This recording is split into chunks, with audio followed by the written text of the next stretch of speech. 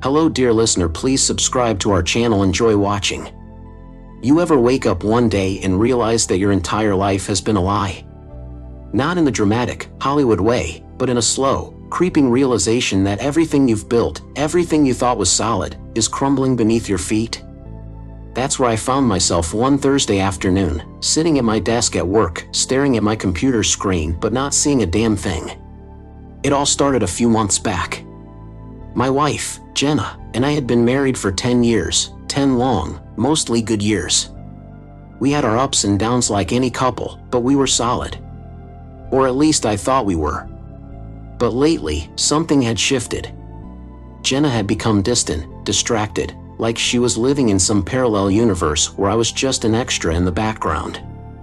I tried to ignore it at first, convincing myself that it was just stress or maybe a midlife crisis. But the signs were there, clear as day, if only I'd had the guts to see them. The first real clue came when Jenna started going out more. At first, it was just a night here and there, dinner with friends, or a late-night work meeting. But then it became a regular thing. Every Thursday night, she'd go out and wouldn't come home until well past midnight. When I'd ask where she'd been, she'd give me some vague answer about a new book club or a girls' night out. I wanted to believe her, I really did. But there was something in the way she said it, something in her eyes that made my stomach twist with doubt. And then there was the phone. Jenna had always been pretty open with her phone, leaving it on the kitchen counter or the coffee table without a second thought. But recently, she'd started keeping it close, always within arm's reach, like it was some kind of lifeline.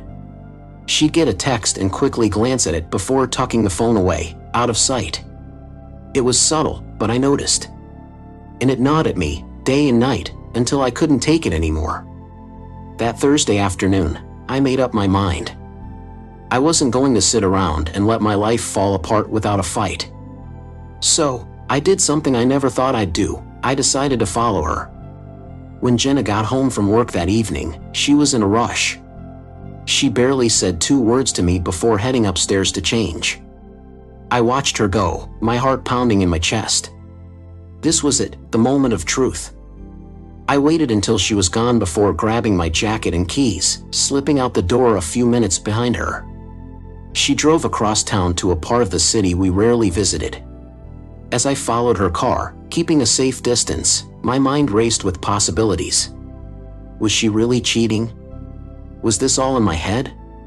I didn't want to believe it, but the evidence was stacking up against her. She pulled into the parking lot of a fancy hotel, the kind of place we used to go for anniversaries before life got too busy. My heart sank as I watched her get out of the car, looking around nervously before walking inside. I waited a few minutes, then parked and followed her in. The lobby was quiet, almost too quiet, and I felt like everyone was watching me as I made my way to the front desk. I was shaking, but I forced myself to smile at the receptionist. "Excuse me," I said, my voice sounding strange in my own ears. My wife just checked in, but I forgot which room she said she'd be in. "Can you help me out?" The receptionist looked up, clearly bored, and typed something into her computer. "Name?" "Jenna Miller," I replied, trying to keep my voice steady. She nodded, still not looking at me. "Room 512. Do you need a key?" "No, that's okay. Thanks." I walked to the elevator, my legs feeling like lead. As the doors closed behind me, I felt a wave of nausea. What was I doing? What if I was wrong? What if she was just meeting a friend for dinner or something? But deep down, I knew that wasn't true. The elevator ride felt like it took forever, but finally, it dinged, and the doors slid open on the 5th floor. I stepped out, my heart racing, and made my way down the hallway to room 512. The door was slightly ajar, and I could hear voices inside, Jenna's voice, and a man's voice, low and smooth. I pushed the door open, not caring if they heard me. And there they were, Jenna, sitting on the edge of the bed, and some guy I'd never seen before, standing way too close to her. They both looked up in shock as I walked in. "Jake!" Jenna gasped, jumping to her feet. "What are you doing here?" I didn't answer her. I couldn't. I just stared at them, my mind blank. The guy, let's call him Alex, took a step back, raising his hands in a gesture of peace. "Hey, man, it's not what it looks like," he started, but I cut him off. "Save it," I snapped, finally finding my voice. "I don't care what it looks like. I know exactly what's going on here." Jenna started to cry, but I didn't care. All I could think about was how much I wanted to punch this guy's lights out. But I wasn't going to give him the satisfaction. Instead, I turned and walked out, slamming the door behind me. As I made my way back to the car, my mind was racing. I felt like I was in some kind of bad movie, like this couldn't really be happening. But it was, and I knew I had to figure out what to do next. That night, I didn't go home. I couldn't. Instead, I drove around aimlessly, trying to make sense of everything. Eventually, I ended up at a bar, nursing a drink and trying to drown out the thoughts swirling in my head. I knew one thing for sure, I wasn't going to let them get away with this. Over the next few days, I laid low. I didn't answer Jenna's calls or texts, and I didn't go back to the house. Instead, I checked into a hotel on the other side of town, spending my time figuring out my next move. I knew I needed to hit them where it hurt, to make sure they both paid for what they'd done. I started by digging into Alex's life. It wasn't hard, people put everything on social media these days. Turns out, he was married too, to a woman named Emily. They had 2 kids, a nice house in the suburbs, the whole 9 yards. I felt a pang of guilt for what I was about to do, but it passed quickly.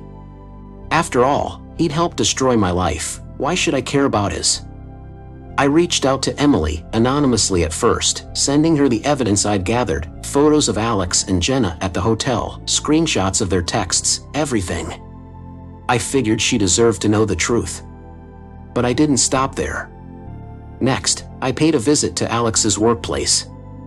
I knew from his LinkedIn profile that he worked at a tech company downtown, so I waited outside until I saw him leave. Then, I followed him to a nearby coffee shop, where he was meeting a colleague. I walked right up to their table and dropped the stack of photos in front of him. "You might want to take a look at these," I said, my voice cold. "And then maybe have a conversation with your boss about what kind of people you have representing your company." Alex's face went pale as he flipped through the photos. His colleague looked confused, but I didn't stick around to explain. I turned and walked out, satisfied that the seed had been planted. As for Jenna, I had something special planned for her. I didn't want to just serve her divorce papers, I wanted her to feel the same pain, the same humiliation, that she'd caused me. So, I made sure everyone in our social circle knew exactly what she'd done. I sent out a group email, detailing her affair with Alex, complete with photos. I knew it was petty, but I didn't care. I wanted her to feel the sting of betrayal just like I had. When Jenna finally tracked me down, she was a wreck. She showed up at my hotel room, eyes red and puffy from crying, begging me to take her back. But I was done. I couldn't even look at her without feeling sick. "Jake, please, I'm so sorry," she sobbed. "I don't know what I was thinking. I love you, I really do. Please, we can fix this."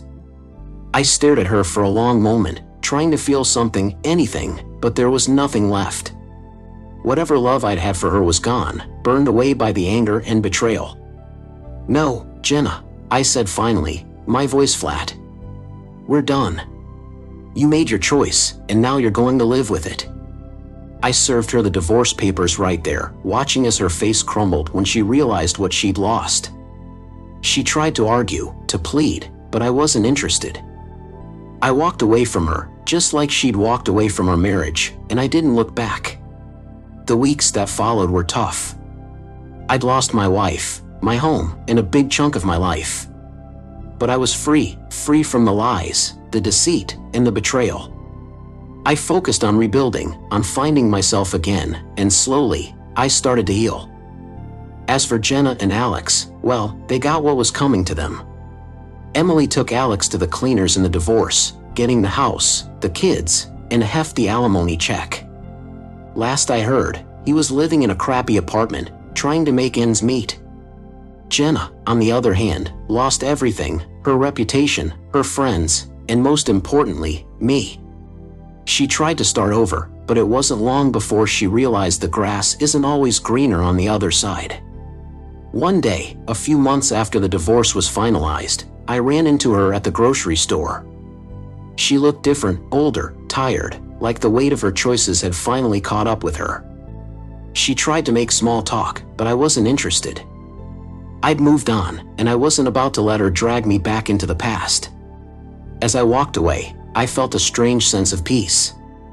I'd been through hell and back, but I'd come out the other side stronger. And in the end, that's all that mattered. But here's the thing: revenge isn't always sweet. It doesn't erase the pain or undo the betrayal. It's just a way to cope, to make sense of the chaos when your world is falling apart. And sometimes, it's enough to help you move on. So, if you ever find yourself in a situation like mine, just remember, life goes on. People make mistakes, and they pay for them. But in the end, it's up to you to decide how much power you're going to give them over your life. Me? I took my power back, and I never looked back. And that's how I got my revenge. If you leave a comment, tell us what you think about the story you heard. It's important to us and will help us find and tell stories that you find interesting. Thank you for watching us.